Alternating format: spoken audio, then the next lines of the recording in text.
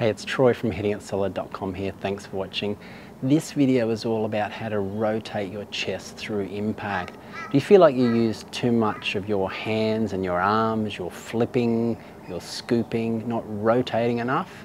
In this video, I'm going to show you how to rotate better and really strike pure golf shots. If that sounds good, let's dive in. Okay, we're talking about rotating that chest through impact. Now this is super important to, I guess, for many reasons, and I'll be demonstrating with an 8-iron here with an iron, but it is also really applicable to your driver as well. So if you have any questions about the driver, same principles apply. We need that rotation. Now, why is rotation important? Because I'm not saying you can't use, we need to use our hands and arms. They provide a lot of the speed in that. But if you're someone that you just feel like, maybe you've looked at yourself on video, you've had an instructor tell you, you're just using too much hands and arms, you're really pushing at the ball like this, or just flipping too early, and your hands and arms really taking over the golf swing, the rotational aspect of the swing is so important, especially in the downswing, because the benefits are just endless. It helps you shallow the golf club.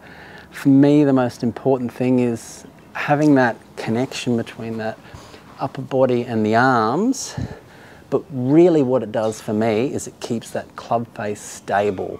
If you can get a stable club face coming through to impact, keep that stable, your chances of hitting the ball straight and solid are so much greater. And I'm going to show you a drill in this video that will help you practice rotating better, rotating that chest better through impact, and keeping a stable club face.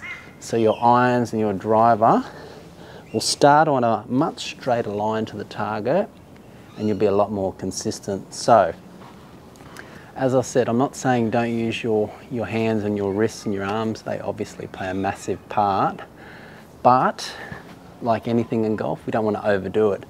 So I'll just stand over one here.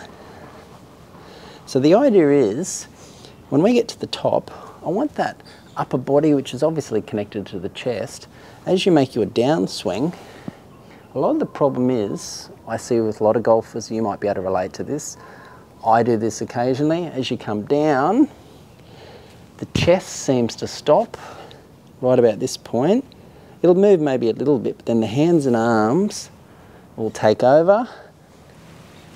And the swing might actually look pretty good, but that's difficult to be really repetitive with that and make a repeatable swing and be consistent, because you're relying on hands and arms to square up that face. And I've seen golfers that can actually do this.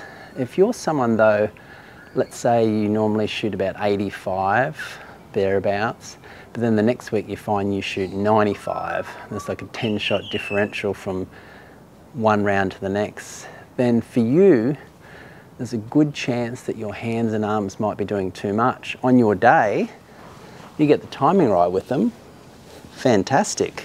You could probably be even shooting even lower than 85, but you get a day when your hands and arms, the timing's a little bit off, all of a sudden, you're shooting up to those mid-90s, maybe even higher. So the rotational aspect, as we come down, I want you to keep that chest moving, and rotating all the way through. And if you sort of pick a spot right on the top of my backside, as I come down, I want that section of my back, as I strike the ball, to keep on rotating around. See, it should keep on moving, and that's the real key to really keep that rotation happening. So I'll just demonstrate one here, and I'm going to explain to you a really great feel before I show you this drill on how you can get better rotation. So I'll hit one here first, and I'll just show you exactly the feel that I use. Just a nice smooth one.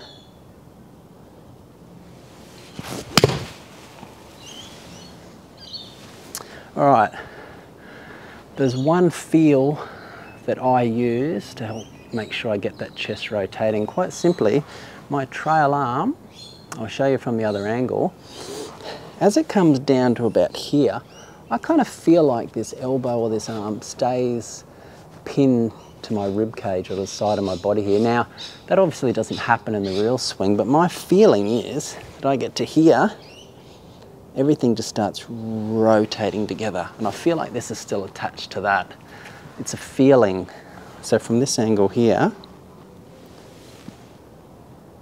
as I've shallowed, as I get to here, I feel like that right arm stays right along that rib cage, and I just keep rotating. That's the feeling, rotating. And that helps me just keep that club face super stable, and I get less variance left and right sort of shots. So I want you to think about that next time you make a practice swing. In fact, jump out of your chair now and just feel like as you make your downswing, as the club gets to here, really feel like that right side, or for a right-hander, lefties just do the opposite, it sort of stays on your side, and from here you can just rotate as hard as you want. And I think this is a really effective way of improving your consistency. Shouldn't have any impact if you've got any injuries or what age you are, to help you get better rotation and play a lot more consistent. So let me show you a really quick drill. This is really important because you can practice this at home as a pre-shot routine, even on the golf course, to help you play even better golf. Okay, let me show you this simple drill you can use to get better chest rotation through impact. Now, very quickly before I show you that, make sure you like this video if you think this will help you out. Drop a comment if you think you've tried this or that this will really help you out. I'd really love to know. So what do you want you to do? Grab an alignment stick or something very similar to that, place it under your trail arm. You'll have about the same distance on either side sticking out. Now the idea is, as you make a swing, as you come down through impact, I want that alignment stick to stay in there. I don't want it to come flying out, which is exactly what will happen if I use too much wrists and too much arms. And that's what will happen there if I use too much arm movement. So I can place that in. Don't have to squeeze it too tight, just nice and comfortable. I'm just going to make a really smooth swing, nice and easy, and just keep that alignment stick in.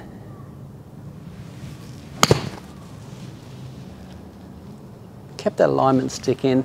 I just kept on, my feeling was, as I came down, that right side was a little bit closer to my body and stayed pinned to my right side, and I just kept rotating. So let's try one more.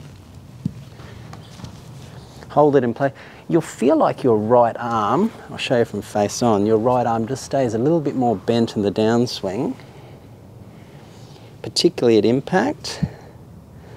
Stays a little bit bent, which is a good thing, particularly with your irons, and then it will straighten more post-impact. So let's hit another one. Nice and smooth.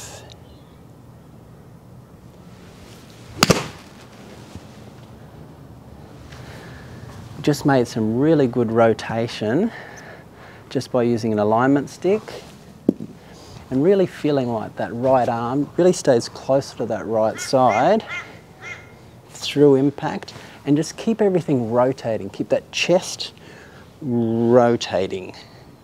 That will make a huge difference in your ball striking.